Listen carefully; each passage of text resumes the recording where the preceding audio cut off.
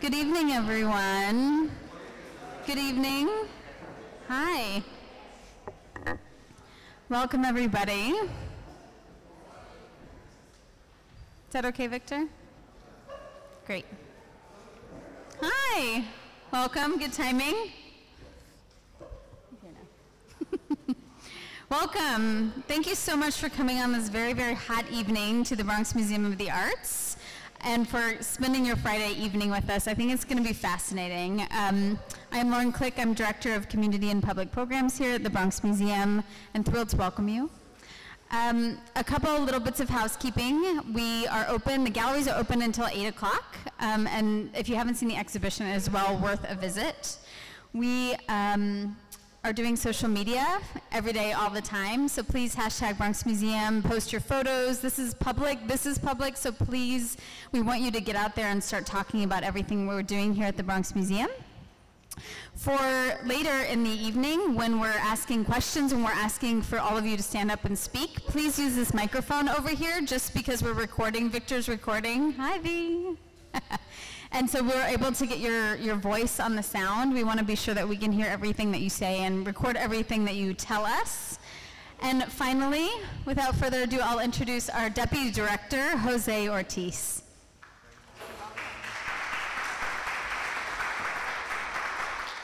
Thank you, Lauren. Good evening, everyone.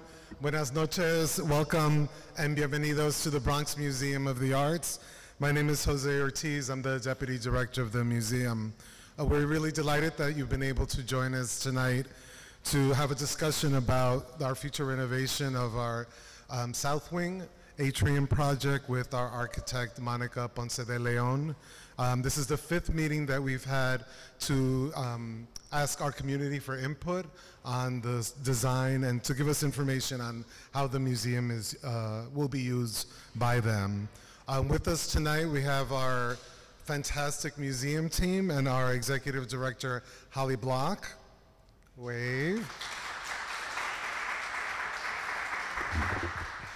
We also joined tonight by several trustees from our Board of Directors. Joe Mizzi, our current chair.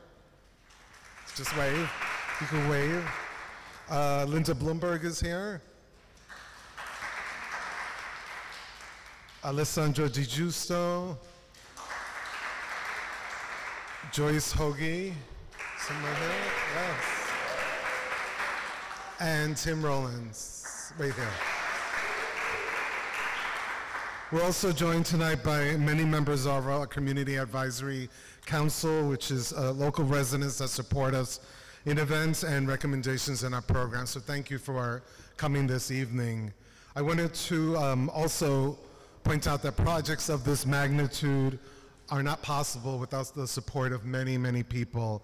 And this is a long list, but it's important that we do thank everyone. Starting with our Mayor, Bill de Blasio, Council Speaker, Melissa Mark Viverito, the Bronx Borough President, Ruben Diaz Jr., New York City Council Majority Leader, Jimmy Van Bramer, Council members Vanessa Gibson, Annabelle Palma, and the Bronx delegation of the City Council, and the New York State Assemblywoman LaToya Joyner.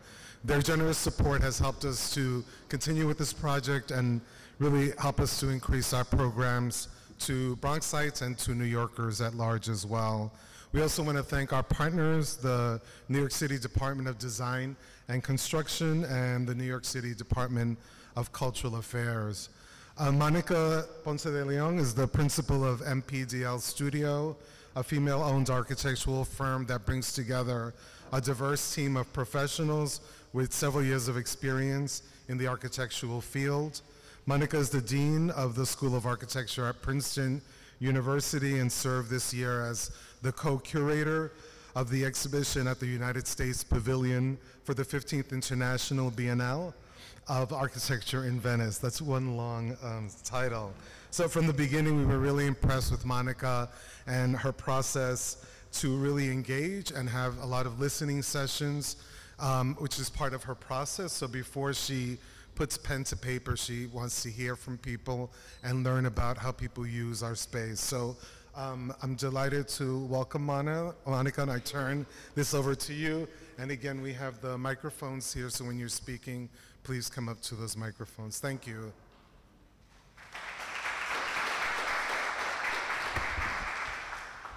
Good evening, buenas noches. I am really delighted to be here tonight.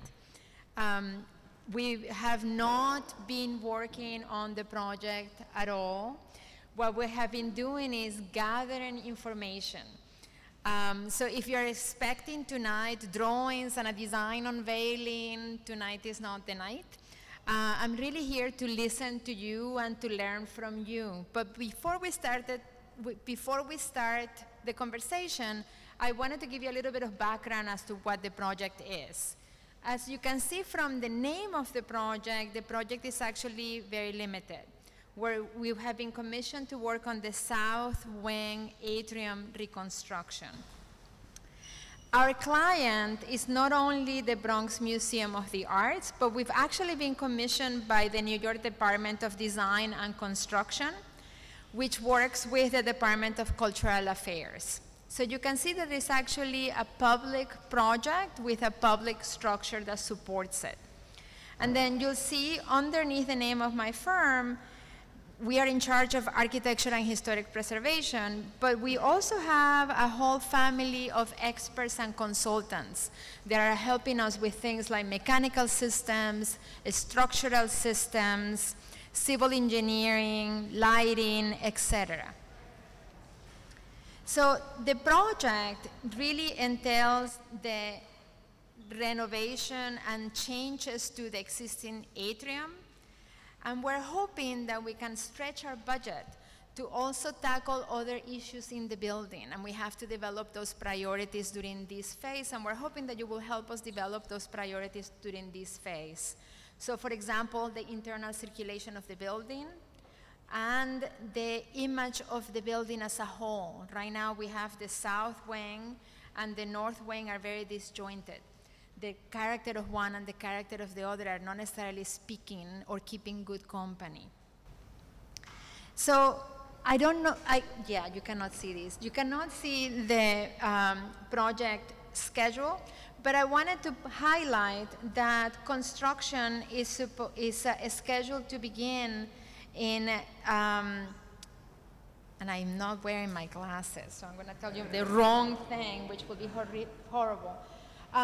Construction is actually expected to start in mid-2021, so it's quite a number of years from now. There is planning process that we are engaging in right now. Then there will be design iterations during the schematic design, and then we'll go into design development, construction documents, and then the actual construction. So, it's a well-timed, well-paced, thoughtful project, and it's one where you're going to have several opportunities to have input into the process. We have already started this process of seeking input from the community, and this is one of what we hope will be many meetings. And this is the meetings that have already taken place or will be taking place in the next few weeks to have input on the programming of the project, the kinds of functions that we will see in the new project. And as you can see, I have held a series of workshops with parents and children, but also with teenagers. We've also met with what we consider community anchors, other institutions in the Bronx that work in partnership with the museum. And also we have met with the Community Advisory Council, which has been instrumental in allowing us to understand the museum in context. We also participated on Boogie and the Boulevard, and if you look in the back table, one of the things that we have been doing that we hope all of you do tonight is that we have been collecting the aspirations of members of the museum, everyone that comes through the museum's doors, in a little card. And this is something that I like to do because it really makes you think very carefully. We have asked everybody, what do you want your Bronx Museum to be in the future? in just 5 words. Some people write more than 5 words, that's okay. But most people actually try to distill it to 5 words. So before you leave tonight, I'm gonna ask you to please fill a card for us. And if you think of something else in the future, you can fill as many cards as you think appropriate. So the next meeting that we're gonna have in this phase, and actually the final meeting, is with the Board of Trustees. So we actually have not met with the Board of Trustees yet. So I hope that you guys will speak up and participate in a conversation. I'm sorry that our microphone is fixed, but it's the best we could do. And the question I like to ask always at the beginning is, what role does the Bronx Museum play in the life of the Bronx today?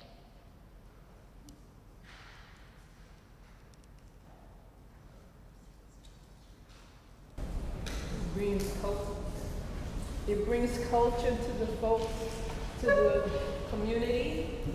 It makes people aware of art. There's a lot of people, young as well as seniors, who are not familiar with art, whether it's from the old days, the current days, and it should be where we have a piece of art from each century, so that this way people can familiarize themselves as well as like the itinerary of all the things that brings these arts to us.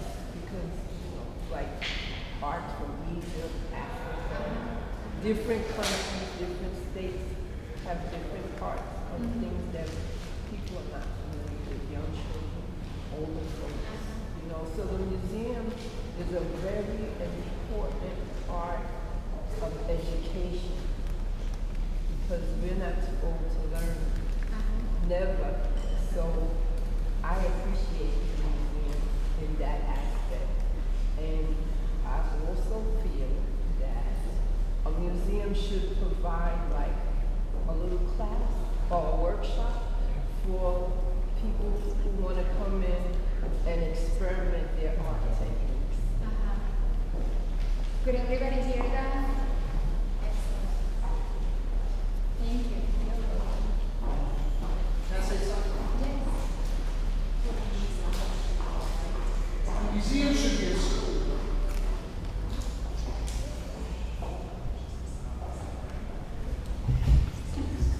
A cultural center where people can be familiar, comfortable, situational, connected with all the diversity that is in this amazing neighborhood for 30 years. It should be a center where, and it is now, but it can grow. And just in terms of architecture, which I'm into, yeah, it's got to have a little bling.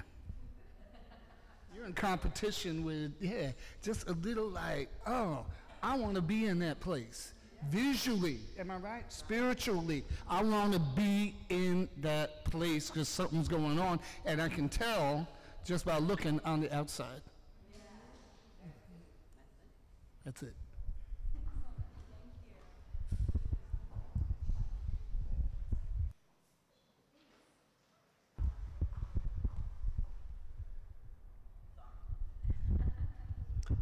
Well, originally I'm from Harlem, but now I live in the Boogie Down Bronx. And I got very familiar with the Bronx when I was invited to a tea here, because I really didn't know what to expect. And when we arrived here, there was different variety of teas, and we had to sample the tea. Then the lady who was facilitating this event said she wanted us to write about the tea. And since I'm a writer and a poet, I felt very excited. So I wrote about the tea. I spoke, to the people about my feelings about the event. And then all of a sudden, they had the tea bags on the table. They had them all around the museum, and we were looking at them. Very unusual tea bags. They were dry tea bags. So we wrote on the tea bags, Next thing I know, my tea bag that I wrote on was sent to Arizona. I said, oh, this is wonderful. But then there are other things, like yesterday, for an example. I was just here yesterday because I was at the event called Grandparents Around the World. And they have an event here every second Thursday, very cultural. And then I met a couple of politicians here. They had, you know, different venues. They had community meetings, or they had a meeting about the prospect of buildings that's being built in this area, and there was a lot of concern about that, okay? And then I explored, I belong to a senior center, so I invite my seniors here also, but then I explored the museum. I have been here so much that the guards know me just by knowing me, you know? And this place is just has so much ambiance, and I feel like I'm in Lower Manhattan, like in Soho. Okay, this place is very cultural. I even went upstairs one time to a workshop and the kids were drawing.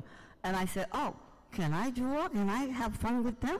And they allowed me to draw. It was wonderful. I have been to the Boogie on the Boulevard. I wrote a poem about this museum. I didn't give it to them yet because it has to be copywritten.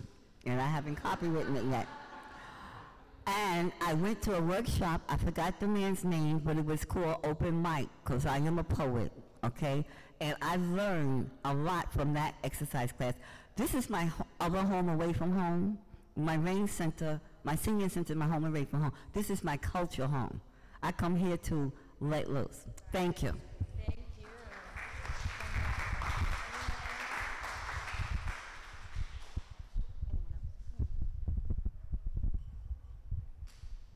Anyone else?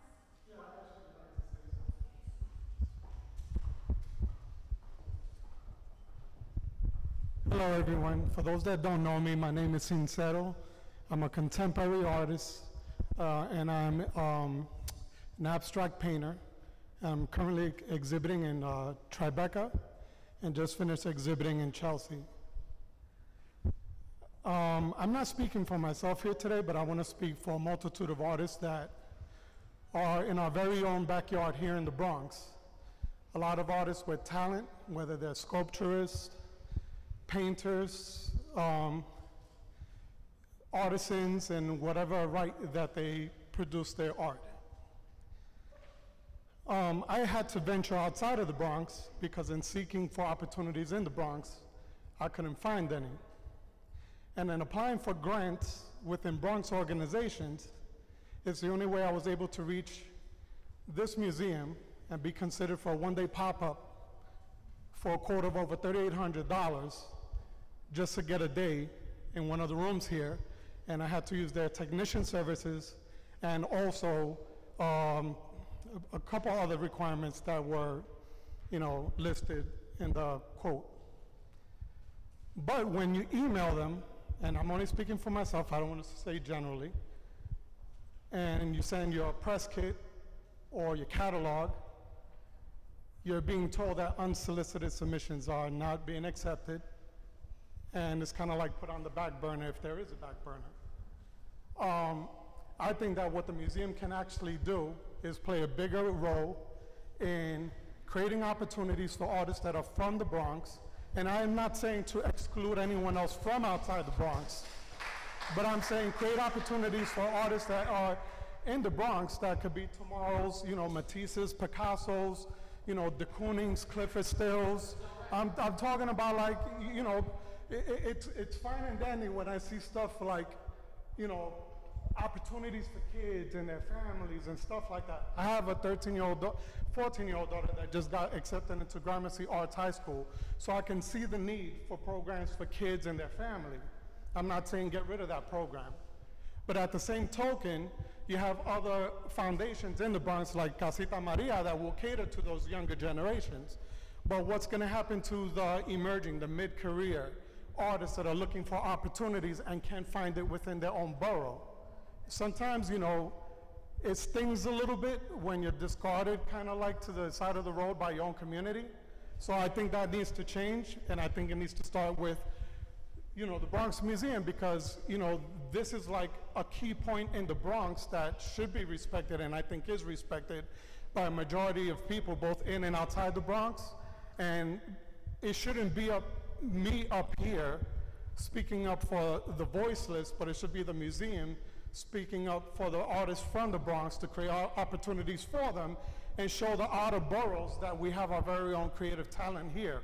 Create our own supply and demand in the Bronx. Make people from outside the Bronx want to come into the Bronx to see what we've discovered in the Bronx. Not have other people from outside the borough come to the Bronx and say, we've discovered something that's always existed here and they're not even from here. So that's it. My name is Sincero.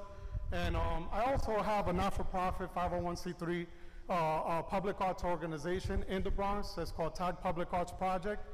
And we always have open calls. I create opportunities for artists from outside the Bronx, national, internationally, and from the Bronx. And I have lists to prove and to show for it. And I think other organizations that are way bigger than I am, with less money than I have, I raised my own money. I created my own artist stipend, you know, last week because I mean, not last week, a couple of months ago because I couldn't get grants.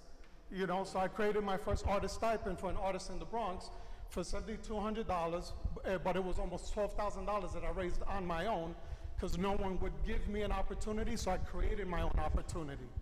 But there's other artists out here that don't have the ability or the business savvy to go about that. And we need institutions like this to be the guiding hand for those artists that don't have those resources readily available to them so they could flourish and grow and say that they're proud to be part of the Bronx. And that's it. Thank you.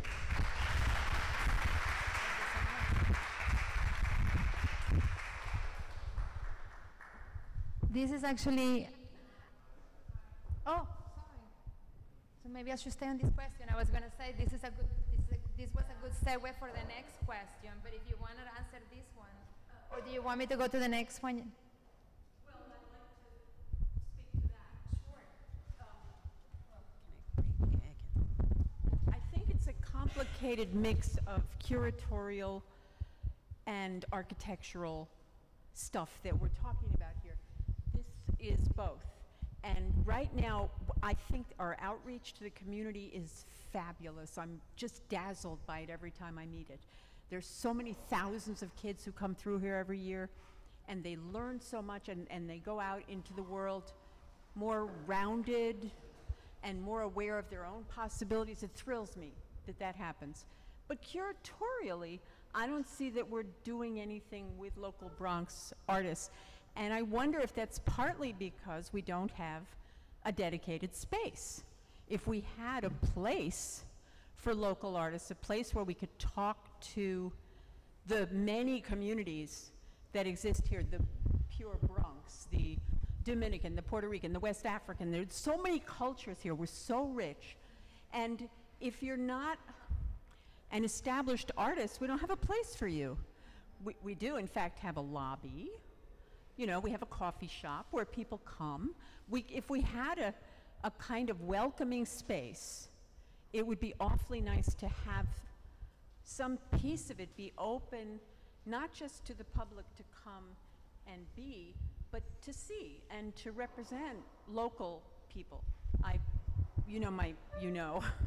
My thing is, I want this place to feel warm and welcoming. And I think it's Harry Stack Sullivan textbook stuff. We invent ourselves, we see ourselves in the mirror of other people. I would like everybody who comes in the door at some moment, not every day of every year, but at some moment to know that they can see themselves here.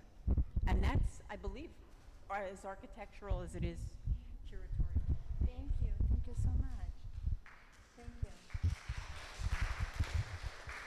So I think these last couple of comments are a really good transition to what are the sort of challenges that the museum building currently has and that the museum building currently proposes. And I will be really curious to hear your point of view. As an architect, I have big opinions, but from the point of view of those who use the building frequently, I'm always surprised by the things that I discover. Does anyone want to go first?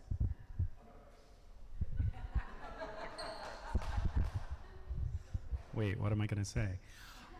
My name is William Kasari. I'm on the CAC, Community Advisory Council here at the museum. By museum building, do you mean you mean both buildings? Right. I would say the communication between the South Wing building and this building is not great.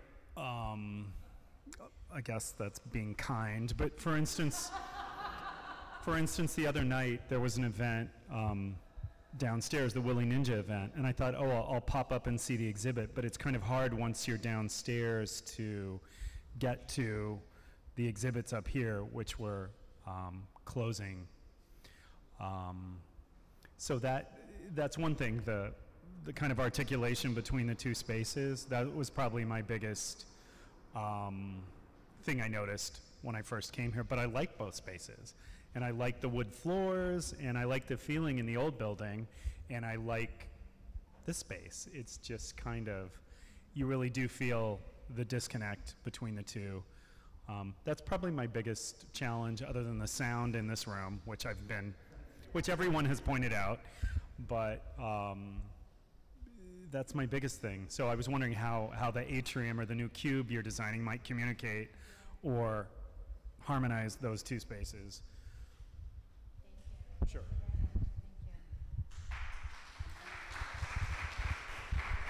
Anybody else?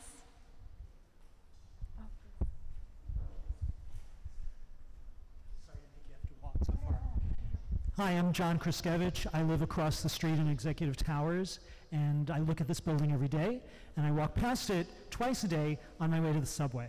And I think I love the museum. I love what it does. I love the programming. I think it's terrific. I came here well before I lived here, but you have to know that it's such a gem. If you're just walking by it, you can't see inside. Even if you look through the glass, it's so bright outside during the day, and it's so dark in here. So it lacks transparency. And it's also a great opportunity because it's on the concourse, it's on one of the highest points in the Bronx. It could be this amazing beacon day and night. One evening I looked out my kitchen window, and the museum was projecting images inside the gallery. You're shaking your head, I see. It was very much appreciated because people on the concourse could see it, pedestrians, people driving could see it for that moment while they were stopped at the light at 165th Street. So there's a challenge, but it's also an opportunity because you are at such a prominent location, both pedestrians and vehicular traffic. And I'd like to see something done to make people more aware of how wonderful the museum is inside, make it more welcoming to people architecturally. Thank you so much. Anybody else?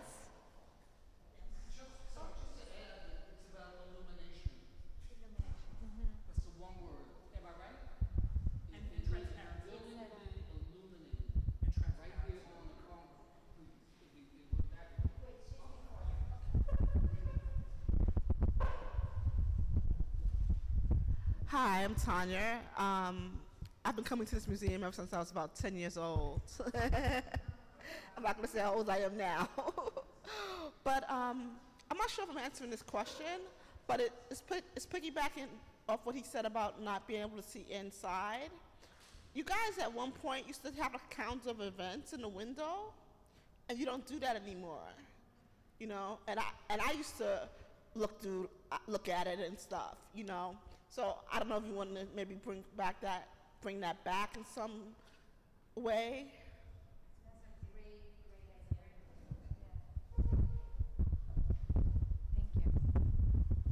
idea. Thank you. This thing just flashed through my head a second ago. Because I do go to a lot of events here sometimes late at night, and when I come outside, I turn around and I look at the building. And then I thought, what if they had some of these track lights outside, colorful ones, and for maybe 20-minute intervals, let the light shine on the building so people that are passing by, or even the tour buses that are passing by, or the Grand Concourse buses passing by, so they can see the architect. because the architect of this building is phenomenal. And if they saw the, I would call it the geometry aspect of how this building was designed, they might want to stop by the next time and come inside. Excellent, thank you. Illumination.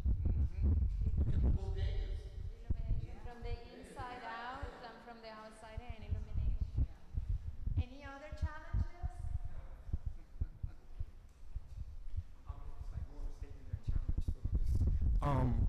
I've been living in the Bronx for like all my life, and this is actually my first time coming in here.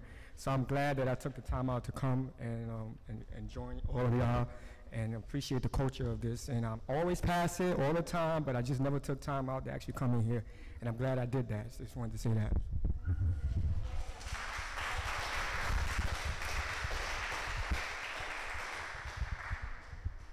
So we should ask you, how come you didn't come in before?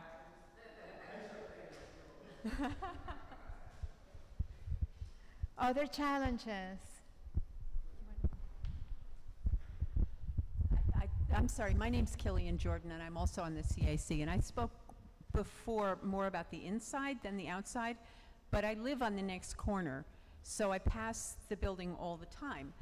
I perform an important public service because at least twice a week, when I pass by, there is somebody standing in front of the museum looking at it and saying to their companion, "Oh, it's not open," even when it is. Does anybody want to add to that? The doors, is the entry clear? Can we do a better job? No? Can we do a better job with the entrance? Yeah?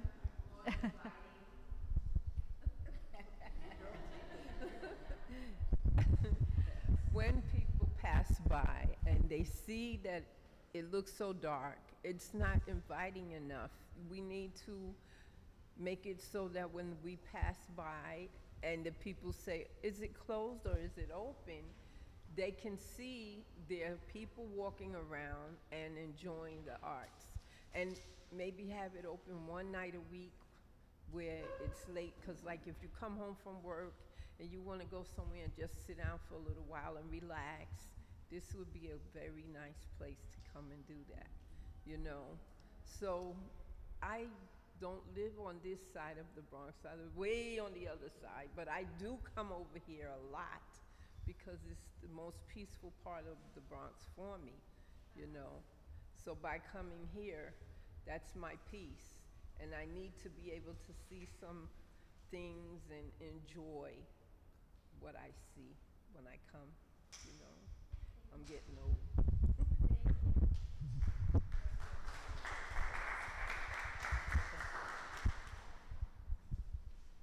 And then the final question, and again, I'm hoping that you will all answer this question and put it in our little mailbox, is what are your aspirations for the museum's future? If you had a magic wand, what would you like to see the museum be in the future? Who wants to go first?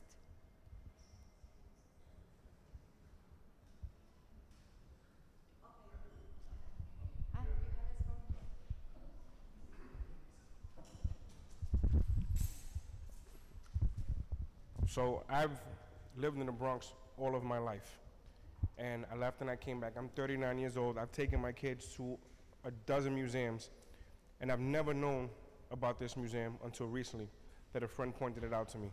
And this is amazing. You know, I'm from the South Bronx, born and raised. Like this gentleman said here, I grew up around so many amazing artists who have taken another path because they never had the opportunity to express themselves or show their art. And it's heartbreaking because they deserve that chance. You know, I'm sure that if I've lived here all my life and didn't know about this place, there's kids in my neighborhood and neighborhoods surrounding that place that have never even heard of this. So yeah, my aspirations is, let's venture out further into the Bronx, into the South Bronx, where there's kids who have the talent and don't have an outlet or means to express themselves. Because I think that's very important. Because it's when you don't have an outlet And when you don't have anyone pushing you in the right direction, that you go in the wrong direction. And then it goes downhill from there. And I don't think that's fair to them. They deserve it.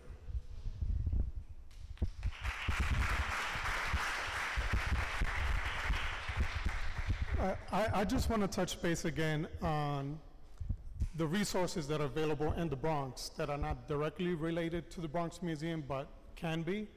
And maybe that's something that the museum can work towards building a bridge with to build a better future for the museum. Okay, so like for example, when we're painting murals in the Bronx, right? We just did one on Zariga and Westchester Avenue a couple of weeks back for a block party. Okay, the 45th precinct closed off the streets. We had permits, the whole 9 yards. We had artists, muralists painting live. At one point, one of the artists that we had was an emerging artist. Her name was Danielle De Jesus, and she was doing a mural that had female role models in her mural. After a while, there was like a circle of little kids completely sitting around her. And at one point, and what we try to do is we try to encourage artists to, besides painting with an aerosol can, you know, I want to take it back to the Great Depression days of like the WPA program and when murals were being made by people like Vega and stuff like that, where a 3 or 4 or 5-year-old can walk down the street and instead of seeing someone painting with aerosol all the time, they could see someone painting with acrylic paint and with brushes, and now that subconsciously becomes the norm. And then from that point, you're actually elevating the art form to another level, okay? And for example, once again, I mentioned my daughter's school, Gramercy Art School. They have a direct relationship with a law firm in the community, with NYU, with Pace University, and they give them tutoring afterwards, and the law firm actually creates opportunities for the artists from the school to exhibit some of their best works in the lobbies of their law firm. So if you have people, I mean, I know you have the Bronx Council of the Arts, and they have the way once you win, you know, and Brio and all that stuff, and when you win the awards, you have those opportunities. I'm saying tap into other organizations that don't have those opportunities to give their members exposure, or pick kids from, let's say, Casita Maria that are more mature, let's say, in their art. And do you know what it would do to a 12 or 13-year-old kid to be in a group show at the Bronx Museum? That in itself would be life-changing. There's a lot of people, when I was growing up, you know, they actually, I had an artist from France that painted for me. She's French, from London.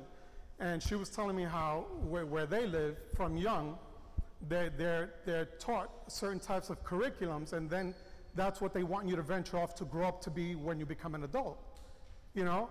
And one of the strongest things that she said she was attracted to was art, but that was one of the things that they were not really encouraged to do, because they were saying, well, right after college, there's not gonna be a big career waiting for you. Well, maybe that can change if institutions like this start encouraging kids at a younger age and then pairing them off with teaching artists and mentors. And it could start right here. So that's something to help develop a better future for the museum. Thank you. Wait, there's people in the back that have not spoken. You guys can figure it out. Thank you. Okay, I guess we did figure it out. Thank you so much for being here. It's been really great to hear some of the opinions of people that have spoken before me. I have 2 very quick things to say. The first is an aspiration would be to see a surge of really great young professional energy in this space and take advantage of some of the young energy that is in the borough that doesn't come to the museum as often. And then the second thing is, I don't know if you've gotten a chance to walk around the neighborhood, but there's some really great parks. Joyce Kilmer, Mullally, Crotona, not too far. So I'd love to see some public art or like Bronx Museum satellite things set up in the park, maybe some sculptures in those parks. on the Grand Concourse. They did Boogie on the Boulevard, which was really great. So using a lot more of the outdoor spaces in the parks in the area would be a really, really great way to bring in the pedestrians that already walk on the Grand Concourse. So those are two things.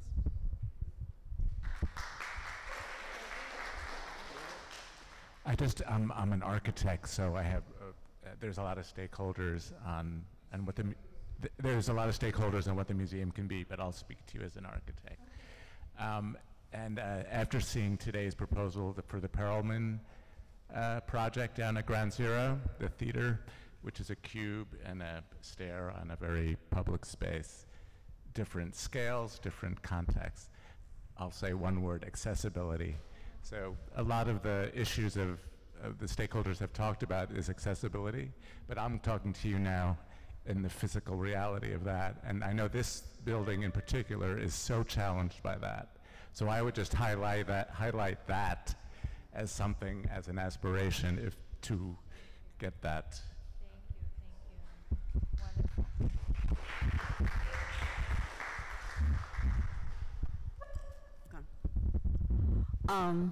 About 25 years ago, I was with this organization called Learning Leaders with the public school. And at that time, they were looking for volunteers to learn this project called Artworks. So at that time, I was in Co-op City area, and I said, oh, Artworks, I think I'm gonna like this. So they taught us at the museum at 84th Street.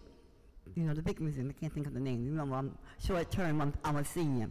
So then, as we learned everything about the collages, Van Gogh, Monet, okay, all that stuff, we had to go back to the schools, to third graders and the teachers and teach them.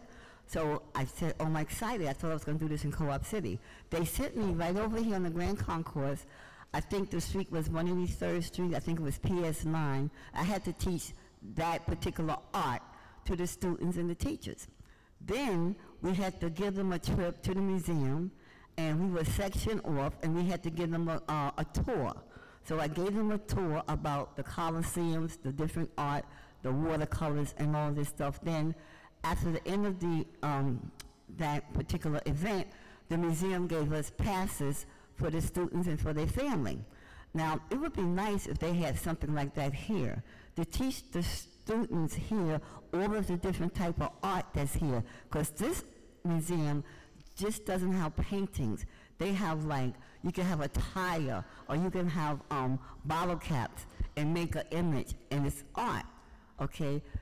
They have to be exposed to this, and maybe we could teach them everything that the museum is offering or what the museum has, and then take it to the schools and then bring them here, okay? Another thing I want to mention, that I am a senior, I'm a great-grandparent, and I do belong to a rain center, quite a few of them. And as I speak to the seniors about the trip like grandparents around the world, and I ask them, would you like to go? I don't know what's going on, but a lot of people don't know about this place. And I asked them, well, where did you live all your life? Or I just came here maybe 10 years ago. Well, it's a non-cultural part of the Bronx that doesn't know anything about art. So maybe some of your people from the board of directors or your trustees or your benefactors could put some kind of publication, okay, or start something like Night of the Museum. That was a wonderful movie I saw, and let the museum come alive at night.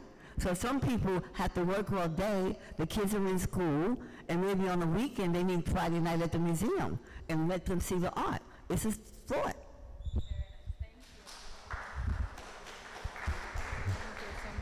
Thank you. Does anyone else want to speak? You were talking about the old building and the new building.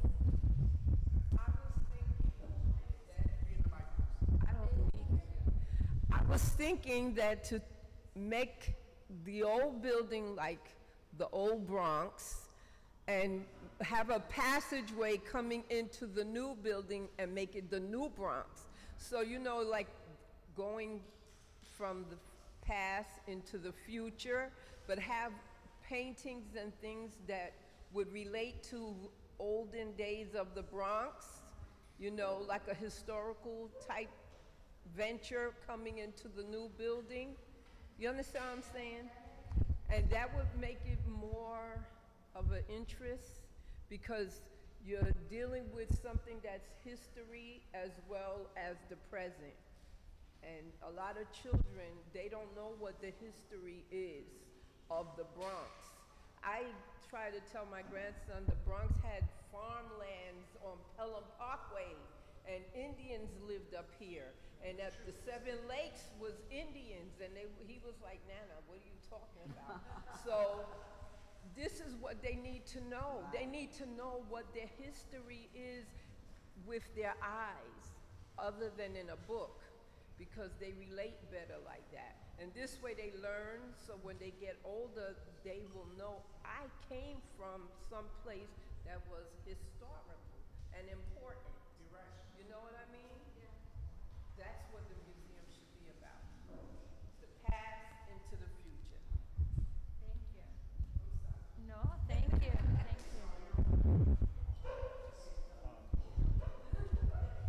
One of the first things we talked about in the CAC meetings several years ago was a way to animate the sidewalk. And to the woman's comment in the back and someone else's comment about the closed doors, we still haven't really succeeded in, when there's a museum in the event, there's hundreds of people getting off buses right outside. They just walk by. They're like, you wouldn't even have to spend any money to somehow make the sidewalk, or maybe with the cube you're designing. I just watch the people come off the bus and they walk right past the museum. And we still haven't really done that. We've talked about it. Some events we've had stuff out there, obviously Boogie on the Boulevard, but even when there's an event inside, even just letting people somehow to bring the sidewalk alive, at least during some events. Yeah, people they just watch anytime, get off the bus, and they're right there. So just somehow. Maybe with the cube, and then maybe that can be an event space for some of the things people are talking about. One thing that I've seen was I went to the Jacob Javits not so long ago, and when you're walking on the street, you see how the bus stop stands are situated. They've actually taken some of the street areas and they've turned them into digital displays that are currently like rotating digitally what's going to be coming in the near future at the center. So that helps generate, you know, an increase in their client retention, because now people are knowledgeable of what's happening indoors, especially if they can't see indoors, and that'll help better the museum and also their relationship with the community. So instead of spending all this money on a statue, you can actually put digital displays out front, and it'll work better to service the museum and the community as opposed to otherwise. Thank you. We're running out of time. I'm wondering if there is final comments. Thank you. Hi, everybody. Always bringing my kids. Well, right now it's just one, but I have a daughter and another son. And sometimes when I say, oh, there's a workshop in the museum, let's go, they always say, oh, you again, Mom? But they ended up having fun. And my oldest, she is applying for the teen council. And she was in last year. And I'm just curious, and I asked her, what do you want to do in the future? And she said, I want to work in the museum. So that's my aspiration.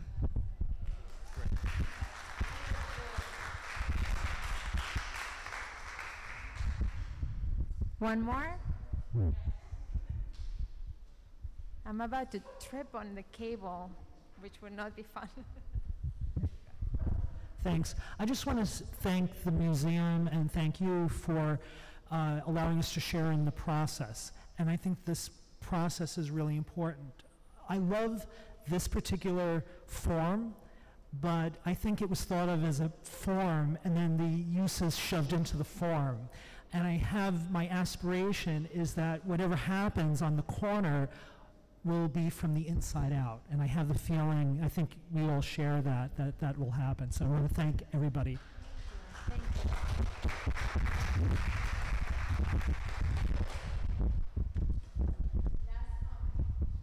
Hi, I just wanted to, okay. I just want to make a comment about the bus nuts, people just getting off the bus. Maybe like the bus shelter could be like a super bionic art display or something, you know, so it's right there and you can see it like Arrow or something like the museum, like, you know, just come on in.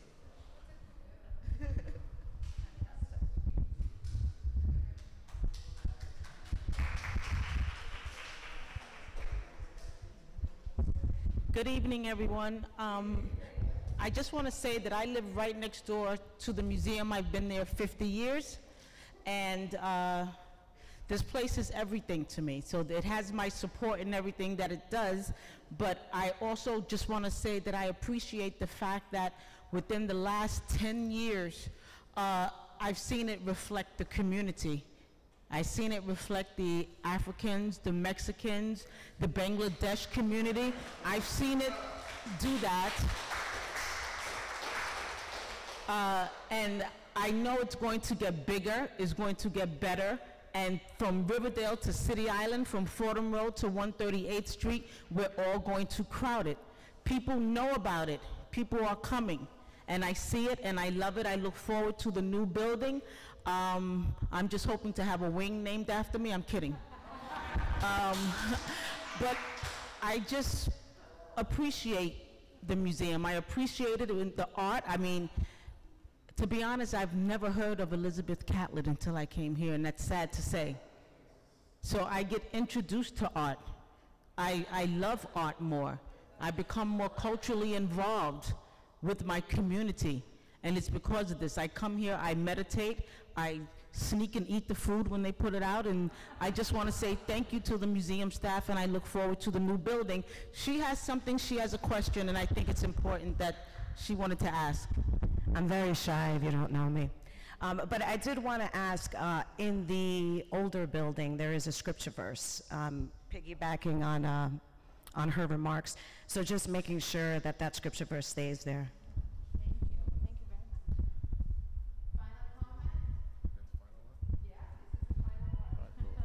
Good evening, everybody. How you doing? My name is Kev Lawrence. I'm sorry I'm a little late. As you can see, I'm still sweating. My shirt is off over there. I was running here, really. I wanted to talk about the architecture. Remember, we had a meeting before, and I was wondering, since we're the Bronx Museum, I was wondering if possible, either during the renovation or even afterwards, if we could possibly have almost like a small jumbotron, like how BAM has it in Brooklyn. In downtown Brooklyn, they have their Brooklyn Arts and Museum, or musical, excuse me. But they have that there so the people can know what's going to be coming up for the following months and stuff like that. So at least people walking by, they can catch their eye when they see that and say, well, you know what, something's about to happen over here. Hey, I'm Irish, and they're doing something for the people over here in Ireland, so I might want to go over here. So at least I know. And also, last thing, there is, I forgot the name of it, but we could research it. There is like an app for anybody that's walking by. They could pick up the wireless Wi-Fi connection and let you know, hey, this is going on right now, this time or this date, if you're in like probably like a 5-mile radius or a block radius. So that's all I wanted to say, and I want to say thank you to everybody here, bring this here, because as a collective, we can make things happen. Thank you to the wonderful staff here, of course, Ms. Holly Block, and everybody else. Thank you. I'm going to go and cool off a little bit, all right? Thank you. Thank you, everybody. This is extremely helpful to the process, and it's very much for me a way to kickstart the process. I'm going to invite everybody to please fill the little cards and put them in the mailbox, because it becomes a record of what is important. We talked about a lot of issues, so if you could pick the one that is the most important to you, and again, you can fill more than one card, and put it in the box, I will really, really appreciate it. Thank you very much, all of you, for coming. Thank you.